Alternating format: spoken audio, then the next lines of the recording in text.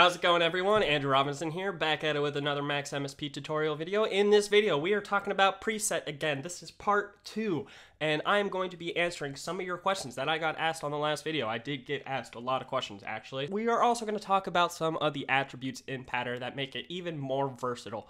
And let's just right into it, shall we? First things first, the first question I got asked: does Pattr work with VSTs? And the answer is yes. Yes, it does. In case you don't know, a VST is basically an audio plugin. Max comes with a bunch of built-in audio plugins. If you click this plugin icon down here on the left side window, you'll see that there are a lot of audio plugins. I might have some here that you don't see. You might have some that I can't see. It all depends on how into audio you are, but you can just take any one of these basic built-in plugins. I'm going to use Granular to go. Drag and drop that into your patch, and you're going to see it's basically going to create this Pattr object that is this audio plugin. And we could set all of these. It doesn't really matter. An important question: how do we get the Pattr storage system to work with our VST presets? It's actually pretty easy. You just need one extra object. Rather than using Pattr, we need to use the auto Pattr object, which you see it says it exposes multiple objects to the Pattr system. Basically, all this is going to do is it's going to look at every single object in our patch, and it's going to try to expose that to our Pattr storage system. And it does expose the internal aspects of this VST plugin. So we can just create a Pattr storage object now, and we can say store one, just like we did in the last video, and we'll store that, and then we'll just change these settings to something else. It doesn't really matter to me what these are right now. This is just, to show you that it's going to work. So we'll do that, we'll just make everything the opposite of what it was, basically. Oh, I just clicked randomize. Anyways, okay, that could be our preset too, it's fine. We're gonna copy the message, we're gonna say store 2, and now that we have 2 of them stored, we can flip between them as it goes. We'll just send the recall 1 and recall 2 message to the Pattr storage object as well. And if I lock the patch, click on that, there we go. That was our preset 1, and it worked just like that. And if we click recall 2, it worked just like that. So you can get Pattr storage to save and store presets of your VSTs. You just need to include this auto Pattr object, because that is what is exposing all these internal parameters of this VST to the Pattr storage system. So that's pretty important. Next thing we're going to talk about is actually something that I think is very, very important to talk about, and that is the subscribe mode function of Pattr and Pattrstorage. So we have this Pattr storage down here with our VST that, we can flip between. But say we wanted something else. Say, we had a matrix control object up here. We do love this object. And, we wanted that to be one preset or something. We wanted this to be our other preset for some reason. As I mentioned in the last video, you can only have one Pattr storage object per patch level, because if we patch a Pattr into this object, we'll give it the name grid. If we patch that into here and then hit the store 1 and then, change this and hit store 2, it's going to expose this object and this object to this Pattr storage system. You can even double click on the Pattr storage window right now and see we do have both. We have AMXD, which is our VST down here, and we have Pattr grid up here. So both of these are exposed to the Pattr storage system. But what if you wanted to recall the presets for these objects independently of one another? You don't want this preset to change when you're trying to change this preset, and vice versa. How do you do that on the similar patch level? That is actually where the subscribe mode function comes in handy. If you give a Pattr storage object the attribute at subscribe mode 1, it is now only going to look for a list of specified Pattr names that you give to it through the subscribe message. So what does that mean? Well, basically, you create a message, you say subscribe, and you see it'll pop up if you're creating it close to the Pattr storage object, and it's adds a client to the subscription. So basically, like I said, that's just the Pattr name. So we could say subscribe grid in this message. And real fast, before I click this message and send it through, let's double click on the Pattr storage object. You'll see there's nothing in here now. This Pattr storage object does not see this VST over here, and it doesn't see the grid. And that's because it needs that list of pattern names defined by the subscribe message in order to be populated into the Pattr storage and have everything saved and recalled. So if we just close that real quick and we click that subscribe grid message now, we just sent that message into the Pattr storage and it's still not showing up. And the fun reason for that is because every Pattr storage object in our patch now needs to have this setting. So we have this one down here. And it's actually still taking the grid object. And not only that, but we can see it's actually even taking the Pattr storage object. But we don't want that. We need everything to now be specified using this subscribe mode attribute. So that's totally okay. So we'll say subscribe mode 1. And it's gonna pop up with this because we had some presets saved. We don't actually need to save those though. Now if we click this message, subscribe grid, and we double click Pattr, you'll see grid is in this Pattr storage object, but it's not down here in this Pattr storage object. So that works perfectly. We could now copy all of this up here for a sec, patch those in, and say store 1, and then, highlight all of these, and say store 2, and then, recall 1, recall 2, and you'll see I'm clicking these, and it is working. We are recalling these presets, but nothing's happening down here anymore, and that's because this Pattr storage is only looking at this Pattr object, or what any Pattr objects we would try to send to this Pattr storage object through that subscribe message. So let's send one down to this Pattr storage object now. This, as we saw, was called AMXD tilde. That is the scripting name of this object, and it was given that scripting name when we created this auto Pattr object. So we can actually use the scripting name of this object as well. It doesn't have to be the name of the Pattr object. So we can say subscribe AMXD tilde. Send that to the Pattr storage object. Lock the patch and click it, and if we double click Pattr storage, you'll see it's in there now. Perfect. So we can once again, store this as preset 1. I'm just going to click that randomize, so we have it set random preset for 2, and then we can now recall between those presets again independently from this one up here. So that's awesome that we can now do this. And so now you can have multiple Pattr storage objects in one patch, in the same patch window, and store different things, recall them at different times, do interpolation on them independently.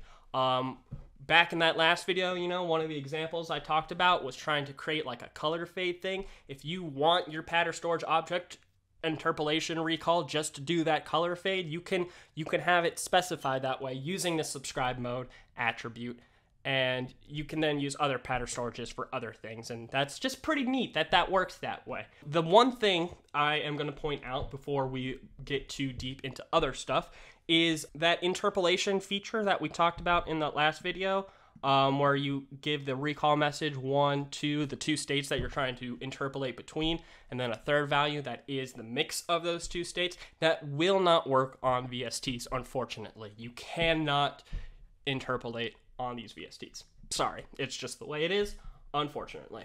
With that out of the way and this talked about, we're going to move right on to the next question, which is, can Pattr work in Max for Live? And the answer is also yes. You can get Pattr to work in Max for Live. I'm going to copy this example up here real quick. I'm just going to change this name to M4L, which can stand for Max for Live. We'll change the subscribe message from grid to M4L.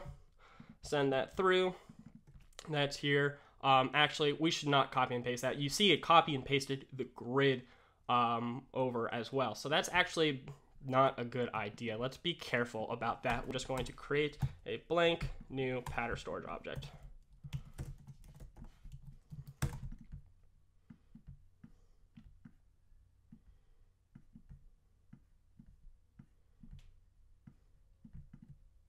So we can, in fact, do this on Max for Live. What is Max for Live? Max for Live is actually a feature of Ableton. Let me, in fact, just open Ableton up and show this working. As I was saying, Max for Live is a feature of Ableton where you can create different Max patch instruments directly in the Ableton environment. So if you just take something like Max instrument, drag and drop it over into a blank channel, we'll see we have a new Max instrument thing down here. You can click this cool little icon and it's going to open up our Max patching environment. You can see it looks basically the exact same as it does in Max, just a little, you know, color difference and this cool little line to show you where it's going to show the visual aspect of your plugin that you build.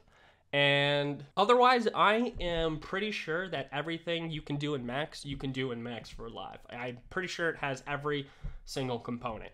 So we can, for our example, let's talk about this. Let's copy and paste this into our new Max for Live device, and it'll be right there. Now, the important thing to know, the super important thing to know. I'm going to change that message first. This is not the important thing to know, but I'm going to change that to a load mess so it automatically sends it out when we load in this device. The important thing to know is if you are using Pattr in Max for Live, there is one additional step that you need to do in order to make this whole system work. And that is you need to go into your object that you are trying to have talk to the Pattr storage object system. In this example, that's our matrix control object because it's what our Pattr is patched into and bound to. If we open up the inspector for this object, which you can do either by hitting Command I or clicking this I icon over here, you can scroll down to where it says parameter and you see there's this option, parameter mode enabled. This needs to be turned on in order for this to work in Max for Live. If that is not turned on, it's not going to work. And that's just the way it is. You have to turn parameter mode enabled on in order for Pattr objects to do their thing in Max for Live. But once you do that, you should be able to just save this. I'm going to just save this as Max for Live Pattr example, and we'll save that, and we can close this now, and you'll see everything we kept in that code is now saved into this object, and we can set some of this. It doesn't really matter what this is right now. We're going to first make sure, okay, it is in our Pattr storage thing, so the subscribe mode 1, subscribe, MFL still worked. We'll say store 1 now, and then we'll highlight some more, and we'll say store 2, and recall 1, recall 2. So there you go. It is working. And again, all you got to remember to do is turn that parameter mode enabled attribute on for the object that you are trying to save and recall. Super easy still, super straightforward. Just remember that one extra step. And you can do Pattr stuff in Max for Live as well. So that's super useful. Now, back to our regular Max patch, we still have a couple more attributes to talk about, things that you might find to be very handy in some use cases of Pattr. The first one that we need to talk about is the invisible attribute, and that is actually on the Pattr object itself. So first, let's create some float number boxes. We're gonna create a Pattr, and we'll call this scene. And we'll call this unseen, and we'll create a new Pattr storage object. And again, because we have been doing this subscribe mode attribute thing, we have to do that for this one as well. So we'll say at subscribe mode 1, and got to patch that into that number box. Can't forget that. That's an important step. And as we saw in the Max for Live example, I'm just now instead going to create a load mess object. Say scene unseen. I gotta say subscribe. It needs the message in order to know what we're doing with these names, and we're gonna say subscribe scene unseen, patch that in, and then you can lock the patch and double click it, and it's the same thing as clicking a message box. You'll see that the message still gets sent out through this patch cord, and if you click this window, you'll see these are both seen. Seen and unseen are seen by the Pattr storage system. But if we wanted to specify a certain Pattr not to be seen by Pattr storage, there may be a reason you need to do that. You can do that with the @invisible attribute. And if you set @invisible 1, it will no longer be exposed to the Pattr storage system, no matter what. So you do that, and now we can double click in this Pattr storage, and you see unseen is no longer seen. It is not affected by this pattern storage object anymore. You could think of it as kind of the opposite of the subscribe mode feature. Rather than specifying everything we want to include in our pattern storage, we're just going to specify one thing maybe we don't want to include. Depending on your patch, it may be much quicker to do it that way than to do it using the subscribe mode way, especially if you only have one pattern storage object that you're using. Neat other feature of pattern storage is we have, or a pattern is the at initial attribute, which works basically the same way as load mess. We're gonna just give pattern a name, a big number, and we'll say at initial, some kind of big number, 10,000, I guess. And if we patch that into that, we need to give this, it has a scripting name. And that's really it. It's basically just you're saying start at this initial value, and this could be super useful for certain use cases. Like especially if you are doing stuff in Max for Live, and maybe you're building an instrument where you want to have these presets going with pattern, but you also want it to load in some sort of default setting state, just so it's ready to go right out of the box for somebody to play with. The last attribute I want to talk about is greedy. Greedy is a pattern storage attribute, and what that does is it basically exposes everything to that pattern storage object. So right now, there's nothing in this window. And that's also because we haven't done the subscribe thing, but greedy doesn't care about that. If we just say at greedy1, it's going to now just be greedy and take everything into it. And if we double click on this pattern storage object, you'll see everything is being exposed to this one pattern storage now, including our other pattern storage objects. And the only thing that is not exposed to this right now is our unseen pattern with that invisible one attribute. So that is very important to keep in mind. At greedy1 in pattern storage is going to expose everything to this pattern storage object, even if these were buried deep in subpatches. They could be subpatches within subpatches within subpatches, and pattern storage at greedy1 is still going to be able to find it. The only thing it won't find is a pattern marked at invisible 1. So very important to keep that in mind.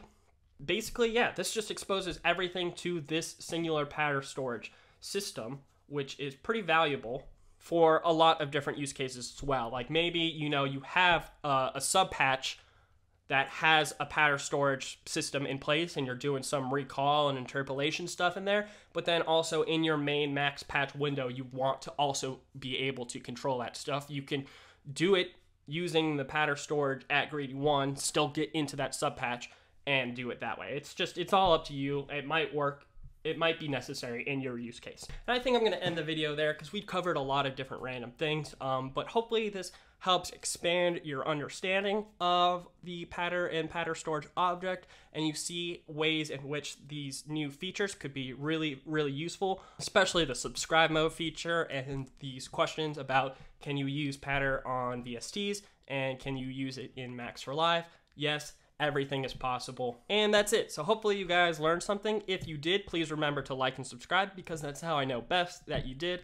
And if there are any questions or comments, please feel free to leave that in the comment section down below.